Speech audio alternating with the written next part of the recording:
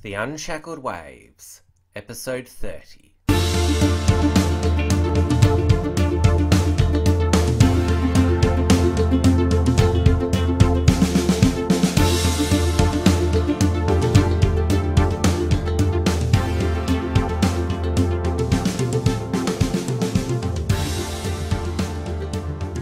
Hello and welcome to the Unshackled Waves podcast. I'm Tim Williams, here for another interview show for this week. Our guests for today are Australian libertarian YouTubers, The Rational Right, who are made up of James Fox Higgins, Rob McMullen, and Sam Lowe. Close, Sven. Yeah, I knew I'd messed that up. All good. I've been getting all my life here in Australia, so... Yeah. So they make videos about political philosophy, current events, and reviews about popular culture. They're a growing YouTube channel. All of their videos are very well professionally done. So guys, welcome to the show. Thanks for having us, Tim. Thanks, thank you.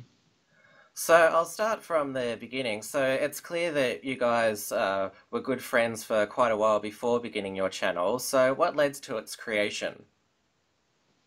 Yeah, like James and Rob were good friends before we started the channel, but I met them quite a while after that, and only about 6 months ago.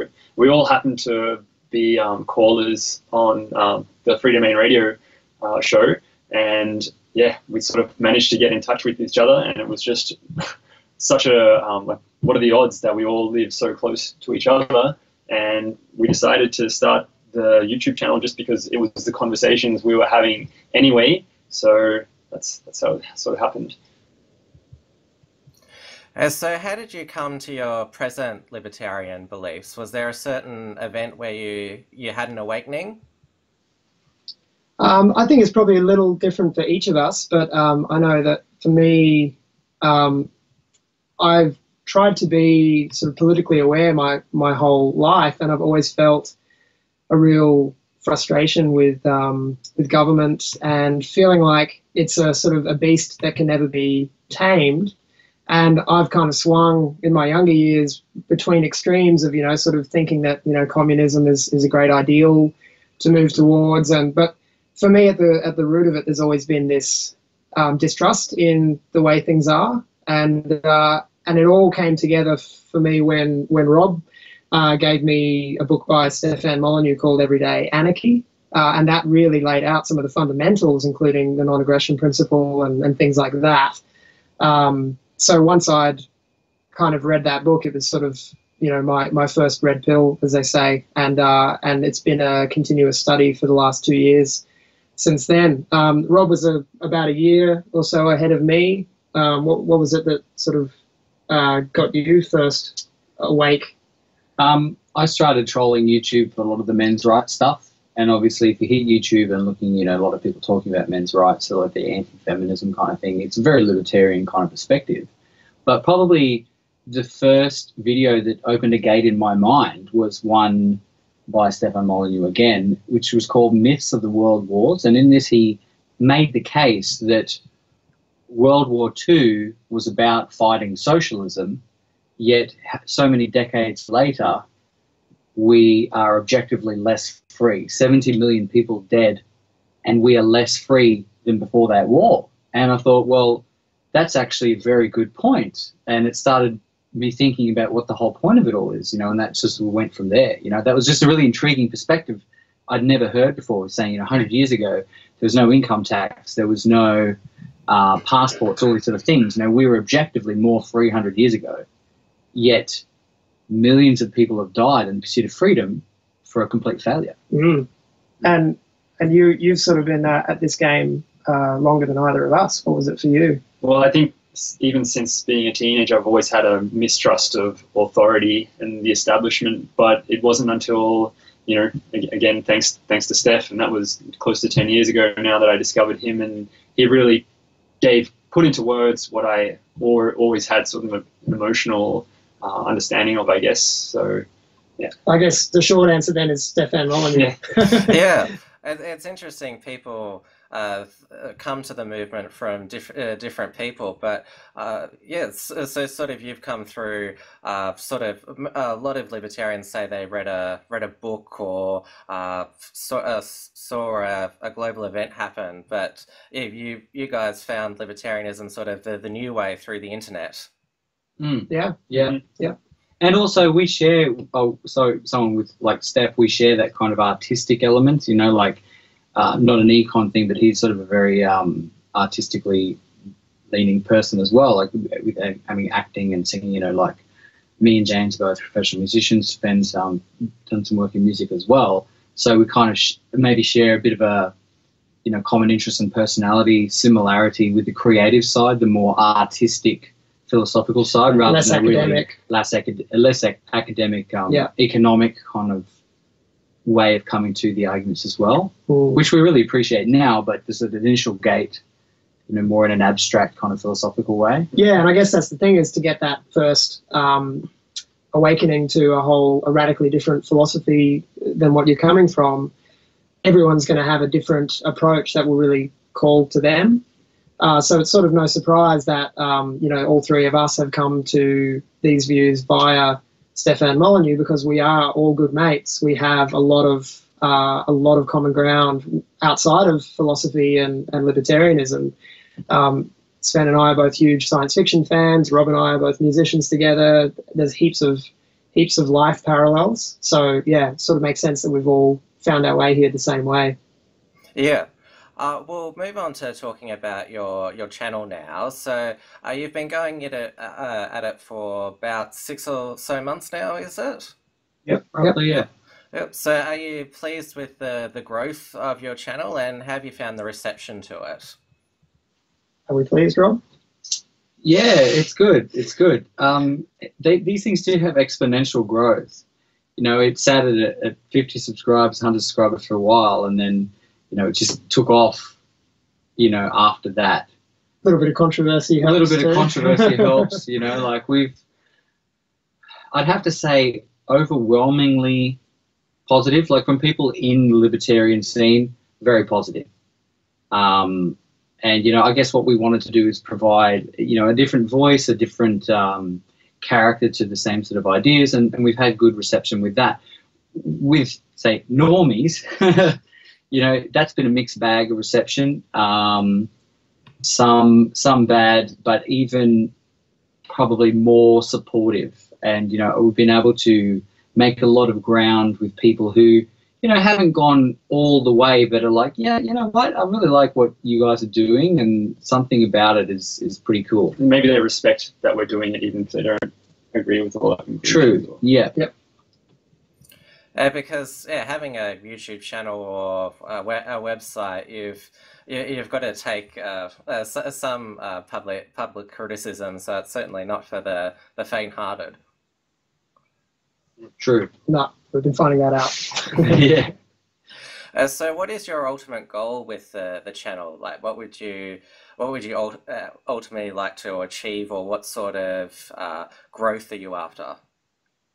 Well, I'd like to get to a point where we're, you know, respected in the broader libertarian and philosophical scene, where, you know, we're among the names that spring to mind when people are thinking about how to red pill their friends. You know, I'd like for people to go, oh, you've got to see this video from the Rational Right. That'll really communicate to you in ways that, you know, others can't.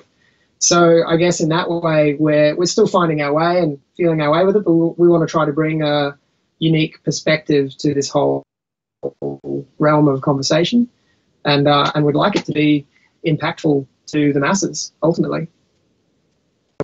Also, too, like, a big feeling for me delving into the whole libertarian and philosophy thing for the last couple of years has just been like, oh my God, I've just never heard this. And then when you get enough of these arguments that just make so much sense and they can be backed up right from the basic principles, you start looking at society like just competing systems of insanity, you know, unfortunately. And so for me, like, I've always had a pretty logical brain and a creative brain. I feel like my inherent personality has not changed going into these ideas. I think I've landed in them because of who I am. in a lot of ways, but just this feeling that like, oh, I wish I'd have heard that. You know, I wish I'd have heard this in school. I wish this had just been something that people could talk about. Just makes so much sense. And so for me, like, love it if it got to the point where people, like James said, were sharing our videos, or that we were asked to, you know, make a comment on, you know, on TV or in papers or things like that, to actually say, well, here, look, here's a solution from principle, you know, instead of just this arbitrary madness that people fling backwards and forwards. And, you know, for me, being fueled by that, I wish I knew this stuff earlier, that I would like to give this to people earlier, you know, and give this to other people, and just bring sort of clearer thinking and principles, and I think an ideology that is so outside the mainstream because it makes so much sense. You know, I want to bring that to people as well. A lot of your videos are of a more educational nature. There's a lot of libertarian or cultural libertarianish YouTubers who tend to, the most popular form of YouTube video these days is sort of the anti-SJW one, but you mainly stick to, you know, educating people about liberty, and sort of this is being in the libertarian movement for quite a number of years, it's always a topic of debate. How do you think is the best method for communicating liberty to a wider audience? Well, firstly, we've got to have the humility to say, like, we don't know what the best way is, so we don't really know what we're doing, but we're just trying to do everything at once. And I think that's the beauty of the internet, is there's room for you to have your channel, there's room for all the other channels, and, you know, it's a marketplace of ideas, and whoever's got the most compelling content, that's the stuff that's going to rise to the top. So on the one hand, that's the answer to, you know, getting the knowledge out there, but, you know, coming back even further, I think some people just aren't prepared to, they're not equipped to understand the ideas. And then you've got to come back to something like, you know, peaceful parenting for a peaceful world, and so that people grow up, you know, with a rational mind, so that they can actually process the sort of stuff we're talking about. So yeah, it's definitely challenging. Would you say, like, even if people are not going to be able to absorb ideas of liberty rationally or academically, they'll be able to absorb them emotionally through a peaceful parenting model? Well, I just think talking about, like, libertarianism to people that have been traumatized, you know, and they haven't even got their own lives, their own personal lives sorted out, let alone, you know, how can they fix the problems of the world on these big scales? So I think, though, there is a very clear pathway for people that are traumatized. I mean, I don't want to go into too much, but I didn't have it very well as a child. And I think that does set up a distaste, you know, an emotional sort of distrust of authority, of arbitrary authority as well. That, I think, is a pathway. It certainly has been for me. Yeah, I don't think, you know, childhood trauma would necessarily exclude you from being able to absorb this stuff and really have a philosophical shift in your view. But I guess for as far as getting the message to the maximum number of people and having the most impact on the world, because ultimately we're all humanitarians here. We're all trying to promote the philosophy that we see is demonstrably better for the human race, for everyone. You know, at least in principle, in philosophical principle, and for people to experience from their early childhood, to experience parents who practice the non-aggression principle at home is the best way to get through to the most number of people. I think that's sort of what you're getting at. Yeah, it's that idea of the society we live in is a shadow cast by family relationships, you know. So I think it's very true. That said, as far as communicating these ideas on the interwebs and doing the kind of work we're doing, there's, you know, there's many different ways to go. And I don't think it's a silver bullet approach. No, that's right. And we've actually just been talking tonight before this about delving into satire a little bit, just for our own fun and to see how it's received. So I don't rule that out for the rational right. We may get a bit silly in the future. But then again, we also reciprocally want to go more theoretical and more core principle, more educational as well. I mean, maybe we'll just try both and see which one suits our personalities, you know? Well, you know, we're all laissez-faire capitalists, so we want to basically see what the demand is, you know, test the market, see what people respond to, what they want, and then give them what they want. That's the ultimate way to go, I think. Yeah, I've sort of come to the conclusion over many years that sort of people aren't going to be receptive to the message of liberty unless there's some sort of crisis which libertarians can say we have the solution to, or unless they're shown that they're being disadvantaged by the status quo. So I think really you have to put people in the mood to sort of want to listen. Well, yeah, play to their self-interest.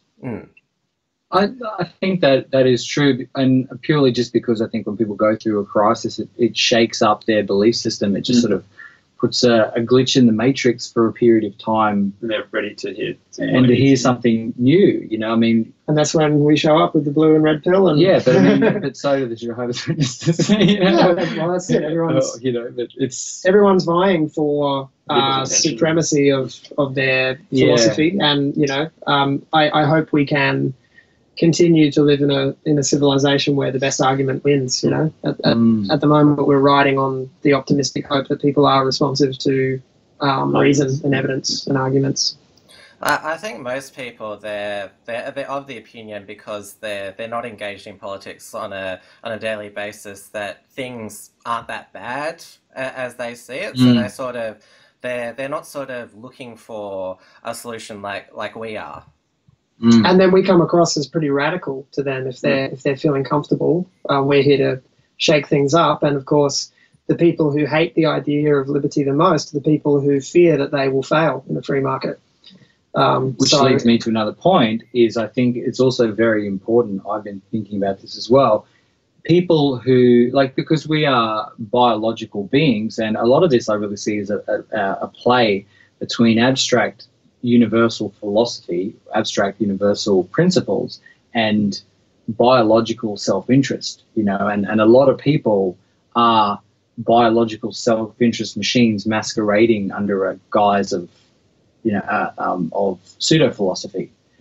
So I think if you have something that supersedes biology, it's very hard to fight that biological self-interest. And so really, if you want to, what I think would be handy is realizing that people whose biological self-interest or their sexual market value is elevated artificially in the current system, they are never going to entertain an idea that system is corrupt according to abstract philosophical principles.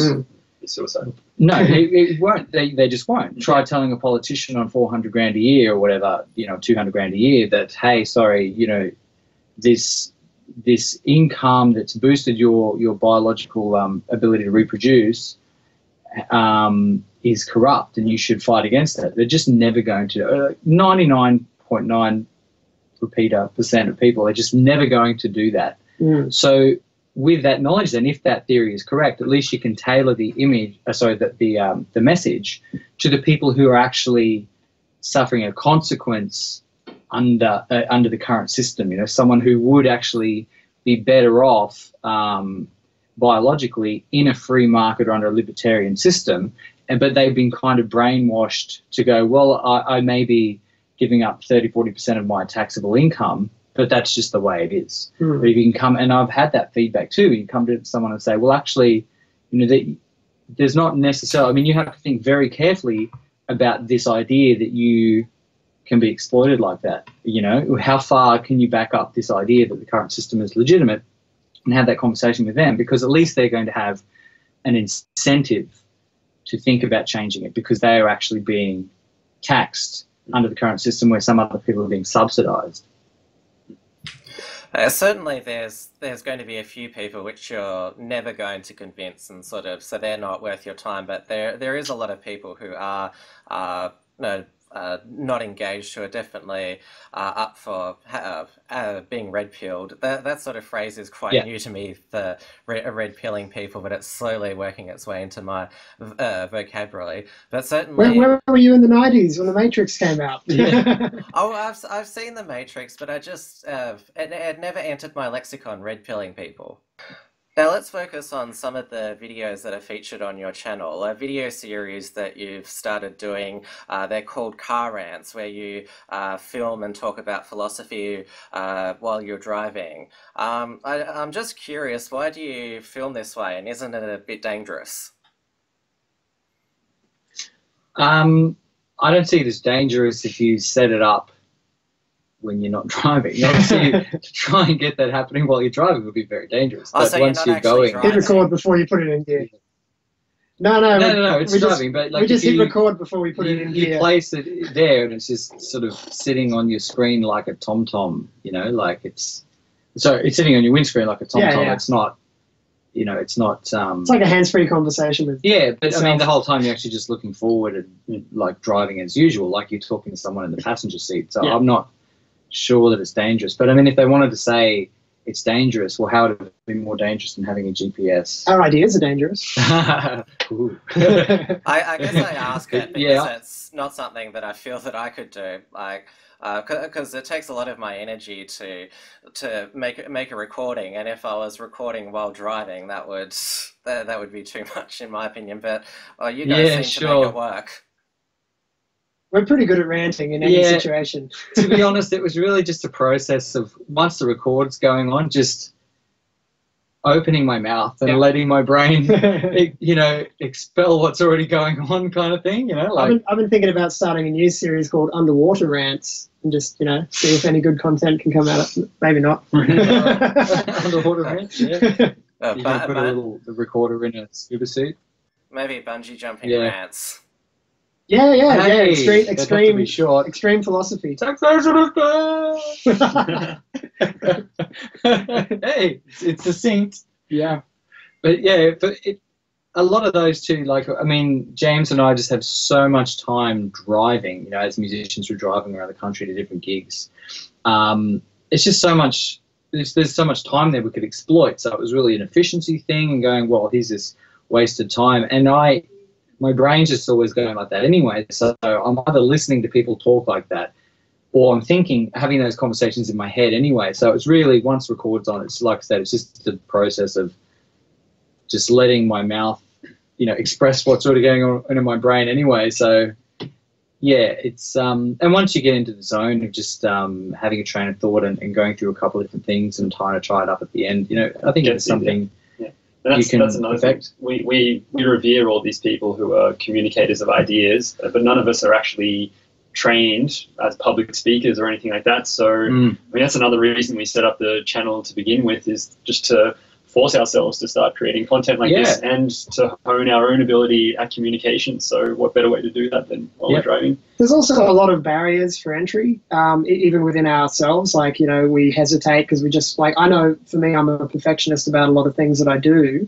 So, we put a lot of time and effort into, building a room here to do these videos in. But prior to that, there was hesitancy in me to do it if it didn't have good production value. But we just sort of, the three of us work well together because we just remind each other, look, forget the excuses. Let's just do something. Let's just say our piece. Let's just get our ideas out there. It doesn't have to be perfect. It doesn't have to be high quality. It just has to be communicable, and if people can hear what we're saying, then it's good enough. So I guess the car rants, we don't do them that much anymore, but I'm sure that we will when we need to, when we get the itch and we're on our way to a gig or work or whatever, we'll do one. But it's really just a way to say, look, what we're saying is more important than how we're saying it or the context in which we're saying it. So yeah, it's just a no excuses kind of approach. Yeah, it's certainly a unique way of doing videos. So certainly, if your channel becomes more widely known, people will know, oh, they're the guys that do the car rants. So it could be your trademark.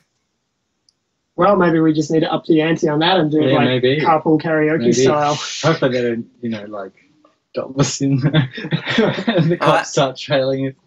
Like, I'm sure they could come up with something like, oh, you could look at a GPS while you're driving, but you can't talk with a phone recorder. Well, we just install security systems instead of GoPros in the car, and then it's legal. Has anything interesting happened while you've done a car rant? Like, there's been there's been absolutely no incidents whatsoever. No. Look, one time I had to drive 3 or 4 hours inland, and it's just a big straight road. Like, there's, to get a 15-minute rant on, there's nothing happening. It's not like you're traversing some mountainous range, you know, or driving through a city.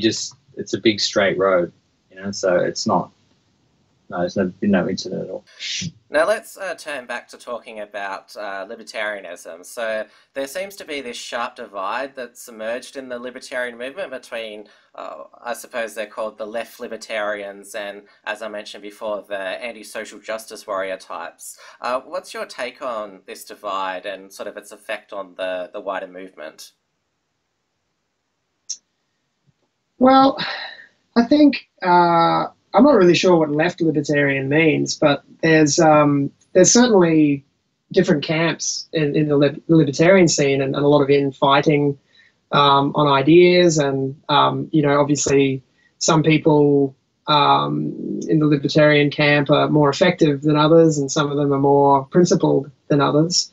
I think if your main goal is to destroy leftists or destroy SJWs, then maybe you need to go back to the drawing board and look at the principles a bit more.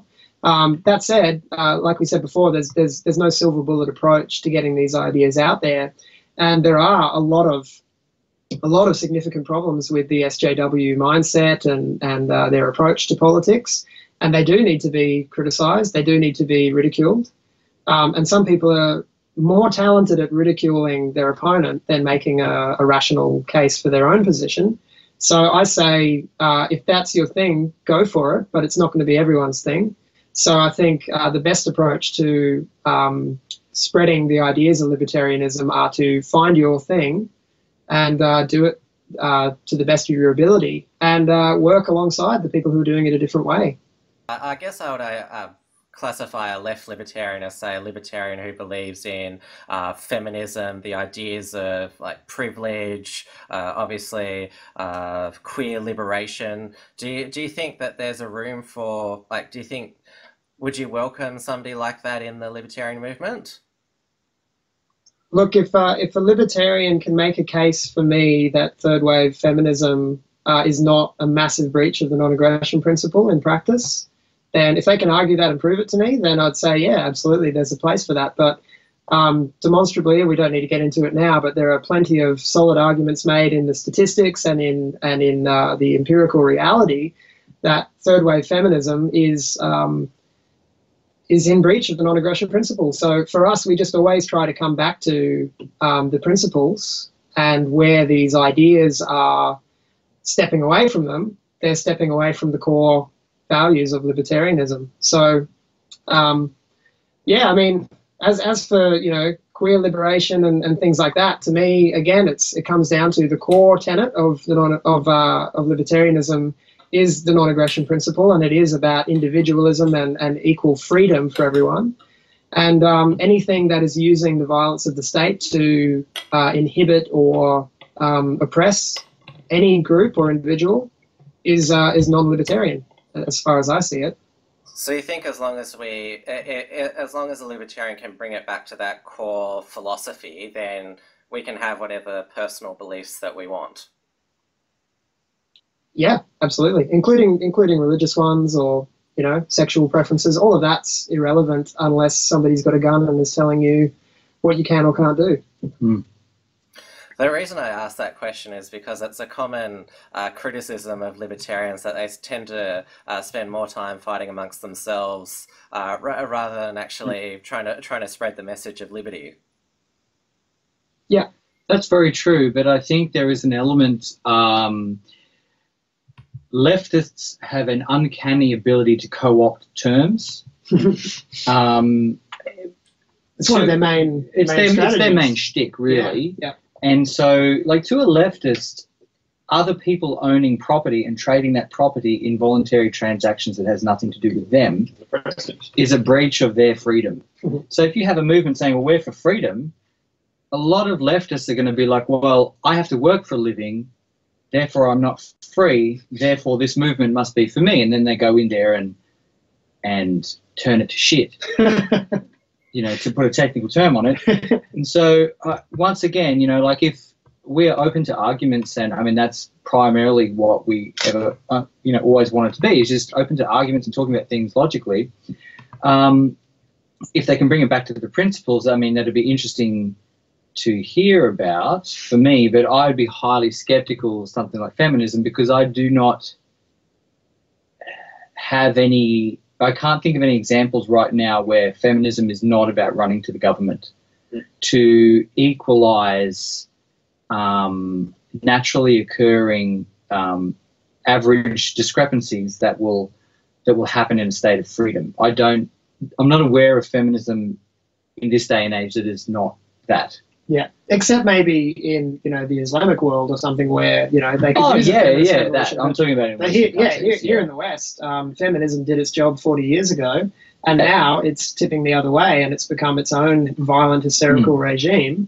And it just does not. I have not heard any evidence or any arguments made that convince me that it has a place in libertarianism. No. And also, I mean, on the gay liberation, I'm not even really sure what that means.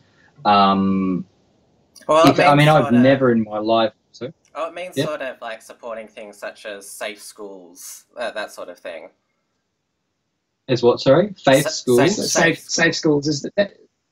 Yeah. That's state education on like transgenderism and all of that sort of stuff, right? Yeah. Well, I mean, I've got kids, and Sven has a daughter, and we're all planning to not put our kids into state schools. And I just think so much of, like, even beyond safe schools, so much of what happens in state schools that I certainly experienced there as a kid is government sanctioned indoctrination for ideas that are at the time politically correct. And it's always going to be that way in a state school. And if the government is in charge of the way schools and education are run, it's always going to be PC camps. So for me, I just choose to opt out completely of that system. But as far as what I think, are small improvements that could be made to the system, I think matters of religion, spirituality, and sexuality should be dealt with at home. They should have no place whatsoever in the school. Yeah, I mean, obviously, from the libertarian perspective, like, you can want something done, which is people to be educated and tolerant of gay people, but that does not mean in any sense of the word that you think the government's going to do a good job of doing that.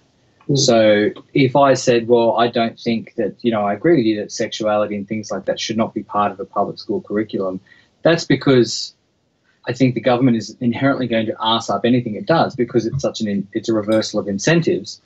Having said that, I have a couple of close friends that are gay, and I've never had a homophobic bone in my body. So if by gay liberation you mean that people are okay with gay people, of course. If gay people are not, violating the NAP, so there's nothing that can be said where I would ever support any kind of legislative action against them. That being said as well, though, they are a minority compared to the heterosexual population. So I don't know if there's ever going to be like a social prevalence. Like, most people are not gay. And so in the case where they want to consume cultural products or art or things or movies, there's always going to be like majority heterosexual representation, just because that's the population. Yeah.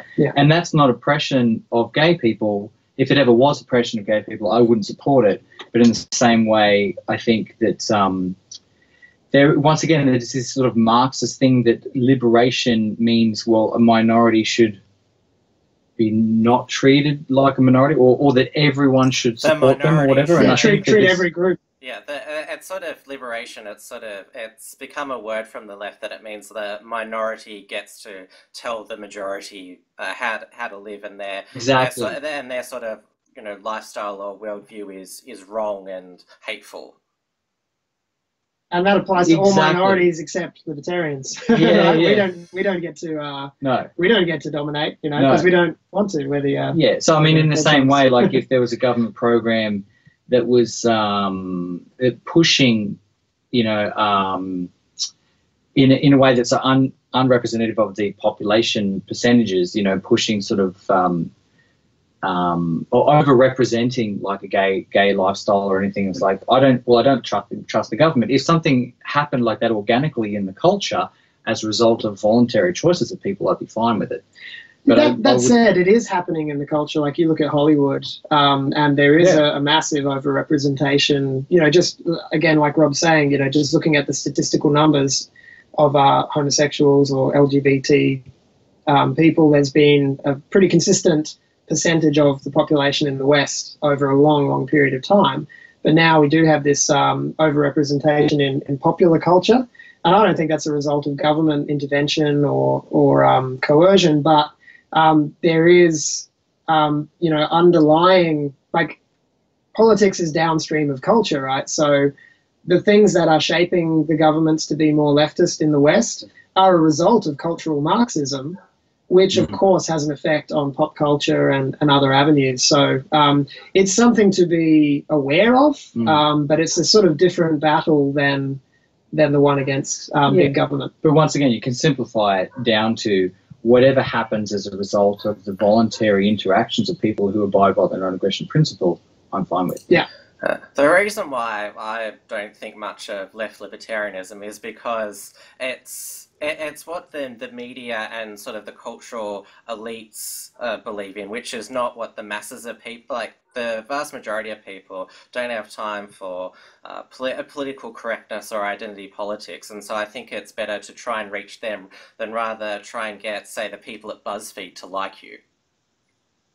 Yeah, I agree. They'll never like you because at the end of the day, the people at BuzzFeed, I would educatingly guess, I would guess that they're so leftist that they're going to say when the rubber hits the road, if you're not paying taxes for other people's benefit, then you're being oppressive. And I don't think that hurdle we're ever going to get over that hurdle with people who are left-leaning. And sort of the event of the past year that sort of made the divide within the libertarian movement more prevalent is the campaign and then the election of Donald Trump. There were some libertarians who were part of the Trump is Hitler crowd, and then there was other libertarians who were wearing their Make America Great Again caps proudly. Now, based on your videos, you're somewhat supportive of Trump's campaign, as was I. So what do you sort of see? Is there a libertarian case for Trump? 100%. 100%. There's a few points to make, but probably the most prevalent one, and even just saying his rule that for every regulation that comes into have to be scrapped. That's the most libertarian thing I've ever heard from anyone. As far as a practical, as far as anyone in a situation of power doing anything with any real world effects, like, I mean, that is. It's more libertarian than anything Gary Johnson was putting forward, as far as like actually shrinking the state. Yeah. Sorry? Yeah, Gary Johnson was terrible. I mean, he started off his campaign by saying, you know, Donald Trump was a racist for wanting to build the wall, and then there was that terrible interview where he was triggered by the term illegal immigration, and it was just a disaster. And then what is Aleppo? Just to put the final bullet in the horse. But here we get back to that thing of me saying, well, you know what, leftists co-opt terms. It would not surprise me if that, you know, that guy is funded by George Soros or something, you know, and he's just in there to make libertarians look like idiots, because that's exactly what he did. Yeah. I could run as a libertarian candidate way better than Gary Johnson. The guy's an idiot, a complete idiot, and it's just... Maybe that stripper at the Libertarian Convention would have made a better presidential candidate. Yeah, I'm sure. But I mean, with the Trump thing, look, you know, on the one hand, you've got Trump versus Hillary. Hillary is funded by Saudi Arabia, and they've had ties to the UN and things like that. So, I mean, a lot of these very totalitarian states are working very closely with a lot of these globalist organizations like the UN and things like that, and pushing out less totalitarian states as well. So for them to be... And they're loudly and proudly, you know, big government, global government. Yeah. I mean, she was also, you know, they had the George Soros ties. He's a complete globalist. So, you know, on the one hand, for me, like, Trump is a nationalist, and Hillary was very much a globalist in the same tradition that, you know, George Bush and Barack Obama, just a continuation of this entrenched elite globalist system. And if your goal is small government, a national government is smaller than a globalist one. Therefore, if you only have two choices, the choice should be quite clear. But I mean, second to that, you know, Trump actually has some economic understanding, and as well, and with bringing the regulations thing down as well, making good deals. People are not going to look at new ideas when they're struggling to feed their families. So a country doing well economically is going to be a necessary precondition for talking about new ideas and, you know, bringing people out of that day-to-day grind. Whereas this is a very common communist thing where it's like, people don't rebel against the power structure if they're starving and trying to grow potatoes, you know. And to bring a halt on immigration, I mean, one of the things that I've always said about immigration with the whole debate about it recently is people are like, oh, no, they get jobs. Okay, well, if they get jobs, then because of supply and demand, they are reducing the pay of a lot of the wages of people in that country. Oh, well, they don't get jobs then. Well, if they don't get jobs, then they're on welfare. So no matter which way you look at it, without it being carefully planned and executed, you know, step at a time, with time to assimilate it and bring value to the society, open door immigration is going to make a country poorer. I do not understand an argument that that's not going to happen. In a voluntary society where there was no welfare, I mean, this is the thing with the libertarians. Yes, they go, well, you know, in a free society is another area where libertarians constantly sort of arguing.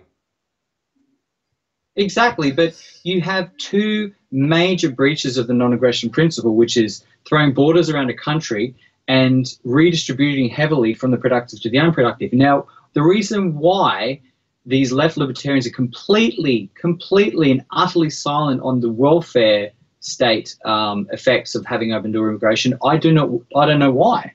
And they just go, well, if we have open borders, like for me, the logical step to a freer country would be to reduce the parasitism within that country. And if nobody could take the wealth of other people, hide it in their own enclaves and form these non-assimilating groups, the only reason they can do that is because they don't have to interact voluntarily with the native population. When you have welfare, you don't need to talk to or like or get to know or work for or with provide value to the people whose money you are getting. Yeah. So you can sit there and do your thing, and that is completely not what we want to happen. So whilst in a free society from principle, I understand the open borders argument, but it cannot happen whilst the current welfare state systems are in place. It just cannot. And the final point I'll make is there is a very big difference between having principles and then coming from those principles to a consequentialist position, which you see as being in the service of those principles. So like I say, well, I have a principle of non-aggression, but for now, because the welfare state is so predatory, I will support a candidate who wants to halt or slow down this open door immigration policy. I still have these principles, which I understand and can argue for, but in the current available options to me, I will take a consequentialist position. People who take a consequentialist position with no principles, that's a completely different matter. But what I think is happening now is the whole thing with the Trump thing is you're going, yeah, we have these principles, but it's about what's actually going to get us further towards these principles. If you say we should have open borders without then slowing down the systems of government growth and welfare predation, you are going completely in the opposite direction away from your principles. And to me, that just seems completely insane. Can I say something about the immigration thing? No. Sorry. I think everyone's sensitive to injustice to a certain degree, but it depends sort of like what scale you're working at. Yeah. We are insensitive to the injustice, but we have this big, long timeline, big picture view. We're sensitive to the injustice of... So we are insensitive or sensitive? Sorry, we're sensitive to the injustice. And we're sensitive to the injustice, the predation on future generations, which the taxes are doing. And, you know... Unseen costs, right? The hidden costs, which is the thing that you've always got to get with economics. And people who just see the superficial and the surface and the short term, they see like, yeah, people are suffering in the present here in these countries where the refugees are coming from, but the long-term view is no one's going to be helped if we just invite everyone. Yeah, in. well, do you see that guy with the marbles? And he's like, look at immigration. You can take millions of people from the third world, and then the people in the third world don't improve their lot at all, and they have more children, and the population increases exponentially. You're just consuming the wealth of the first world.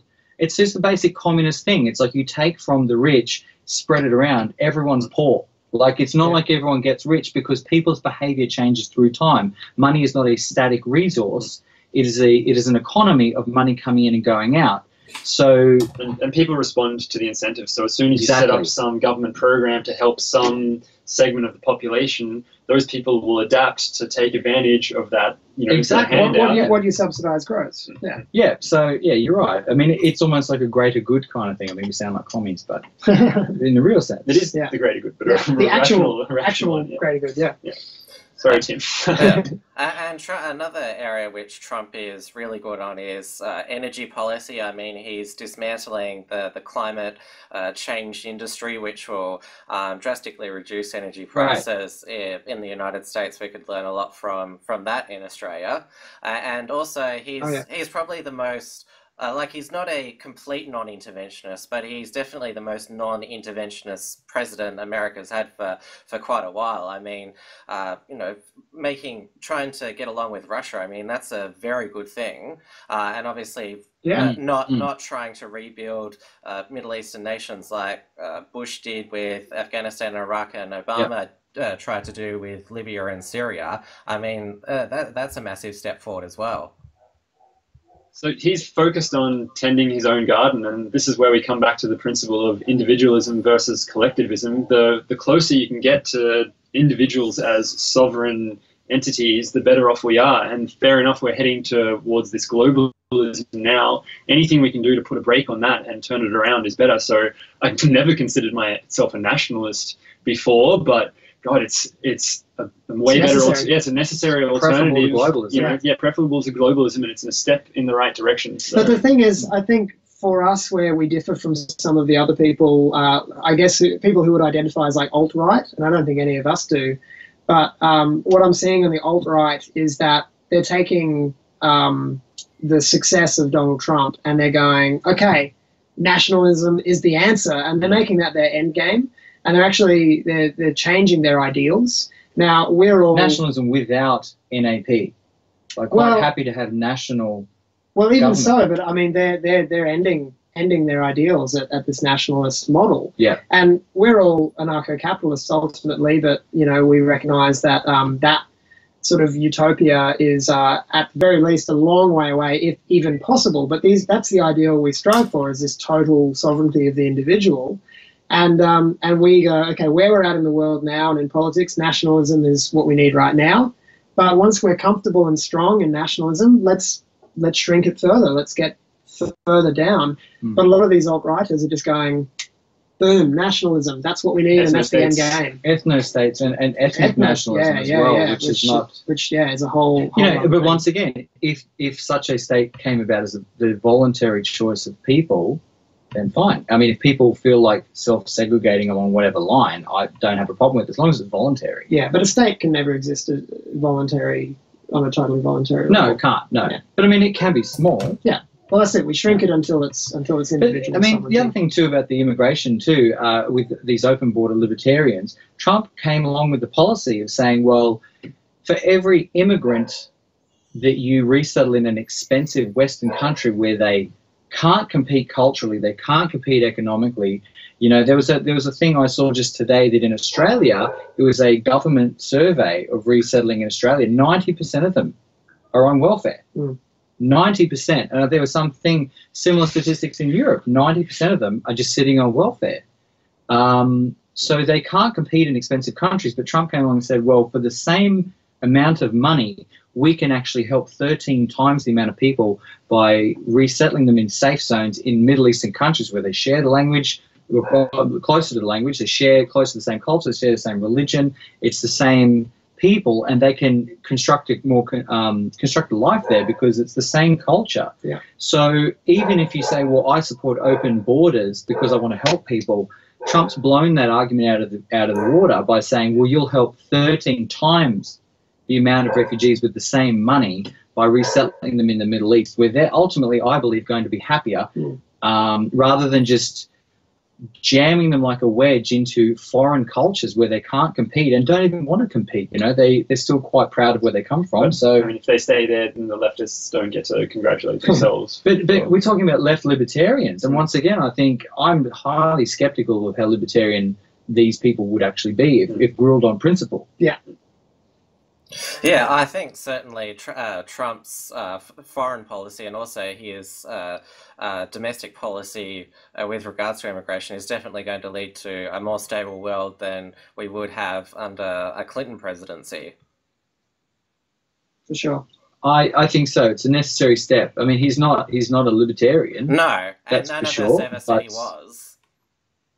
Yeah. No, but he's right now a step in the right direction. And like I said, people think that if you take a step in the right direction, you're abandoning your principles. But like I said, there's a difference between saying, I'm going to make this step with no principle, and saying, well, I have principles, and in the service of those principles, I'm going to do what I can right now. Yeah, he's not a libertarian, but at least he's a capitalist, and he recognizes that there's no such thing as a free lunch, you know, and things cost money. So he's a businessman, and how much of libertarianism is about free market and the property rights, philosophy and property rights and stuff. So at least he gets that. Yeah. Yeah, I think that in the era of Trump, libertarians should be optimistic rather than some wallowing in despair. I'm certainly pleased with the progress of the Trump administration so far.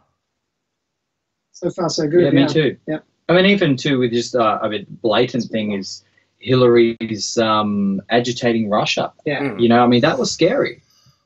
Even if we don't go to war with Russia, that's a huge bonus.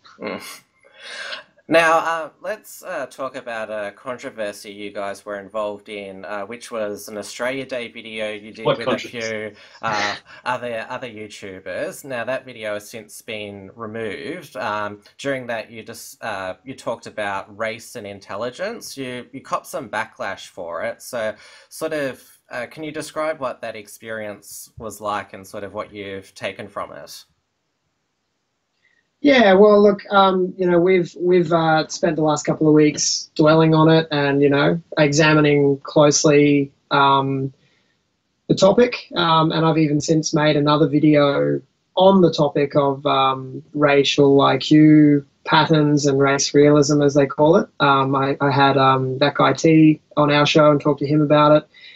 The crux of it was that it's a highly sensitive and volatile topic, and it's not something you ever discuss out in the open at the moment, you know. And I think really, if we can move back towards a free speech model of society, we'll be able to discuss all of these things out in the open. But it's a really taboo topic, and we hear about it and read about it and talk about it within our own circles, but we've never really broached the topic outside of it. And people from outside of our circle of thought got a hold of the video. They didn't. Well, we were pretty blasé in the way we talked about it, and a bit insensitive to people that are affected by, you know, the reality of the racial situations in Australia and other countries, and basically we copped a lot of backlash from our own community and from like our work communities and from people on the left, and you know. The truth is we didn't really make any hard and fast declarations about what this stuff means or even what the point of it is.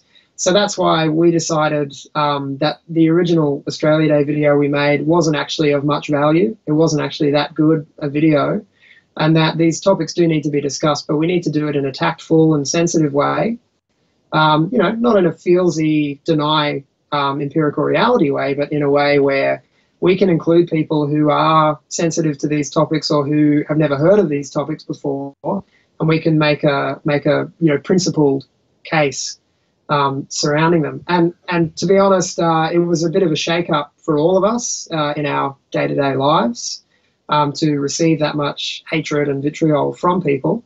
It certainly made us aware of the character of some people that you know, we weren't aware of before.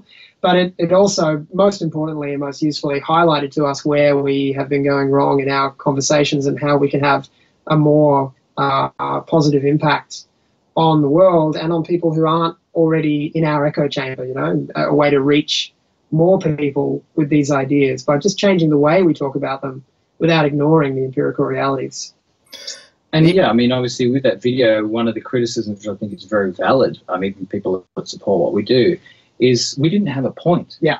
You know, it's easy for us to say that people know where we're coming from, but the thing is, we had they less. Don't unless we tell them. Yeah, we had less viewers than we do now, and I think a lot of people don't know where we're coming from. And you know, it's very unfortunate the way leftists have been race baiting people into absolute hysteria. And if anything, you know, we would want to broach these topics. A lot of people want to broach these topics to calm down this race baiting, and it's a reaction to the leftists being obsessed beyond principle with race. And so we would talk about that, but when people don't know where we're coming from, it looks like we're talking about it for other reasons, or for, you know, we didn't define our reasons, we didn't define any conclusions. But we since have. We since have, you know, and yeah, we're pretty. For that reason, it was quite a low quality video. It was just very off the cuff, and we didn't really have a point. And that's why it seemed a bit kind of self-indulgent, I guess, in a way, like with no point. It was just sort of making fun of things that are maybe not very fun things to sort of talk about. So because of being also a very low-quality discussion, we decided to take it down. Yeah, and we're going to continue the conversations, but just try to have them at a high level of reason and evidence, and also, you know, bear in mind that, you know, like you talked about the sort of anti-SJW approach to libertarianism and these sort of YouTube conversations, and ultimately we came back to the drawing board and we thought, well, we want to bring more people over to these ideas. We want to convince people who are resistant or unconvinced, and if we do it tactlessly, if we do it in a mocking way, or if we do it insensitively, then we're less likely to achieve that goal. So yeah, it's just about balancing our goals while talking about things realistically. Yeah, I think it's all well and good to discuss controversial subjects, but yeah, certainly I think that even though people like us, you know, we don't mind triggering and offending people, there is times when it can just be some things that are said that are just unproductive and not helpful. You definitely can go too far. And we offended a couple of people who, you know, in the scheme of things in terms of their character and their principle, are really, really good people, like really working hard and really, you know, fighting for good things in their lives. And we upset some people who we have great respect for. We've since talked to a lot of them and you know, met up with them and really tried to communicate our ideas in a better way. And really that's what we should have done in the first place. And we're going to try to do that more. Because, yeah, we never wanted to hurt anyone, obviously, and that's not our goal at all. And what probably wasn't apparent in that video too is it is unfortunate that people in the, say, the alt-right sort of thing are taking these topics in a new direction, which we didn't want to do as well. And we probably didn't, you know, put a line in the sand where we're saying, well, if anything, we would delve into these topics so that we can steer them more towards principle of individualism and voluntarism, you know. But unfortunately, and we didn't even really know this at the time, there are a lot of people who are taking them away from principles of individualism and voluntarism. And so, you know, that's why this race realism stuff is a dangerous topic, because it's divisive in a lot of different ways, no matter how you cut it. But I guess to make it really clear is our position is, you know, like data and statistics and empirical reality are worth knowing, they're worth viewing, and they're worth talking about. But we always come back to the principle of individualism. And as Ayn Rand put it, you know, no statistical data set about any group or collective will ever tell you anything about an individual, and we are individualists. So while this race realism stuff is empirically valid, or so the data seems to say, as we know, it's philosophically invalid, and I don't think it is a productive conversation at this time. Yeah, well, you've learned from the experience, which is the main thing, and yeah, I mean that's the lesson from all of this. Look, we've run out of time now, so thank you guys for being guests on today's show. Thanks for having us, Tim. Thank you. Thank you. And hopefully we'll cross paths again in the future sometime. No We'd doubt. love to, yeah. Maybe we'll get you on. We'll turn the tables and interview you next time. Oh yeah, I'd definitely be happy for that. You've done a lot of interesting things, so we'd love to get into those next time. Awesome. All right, everybody, that's the show. So I'll be back next week for another review show. Don't forget to, if you haven't already, sign up to our email list at theunshackled.net/subscribe. Don't forget to check out the support section of our website. Also, don't forget to subscribe to the podcast on SoundCloud, iTunes, Stitcher, TuneIn Radio, or view the video version on YouTube. Don't forget to keep visiting the unshackled.net for all the latest news. Thanks once again for listening, and we'll see you next time.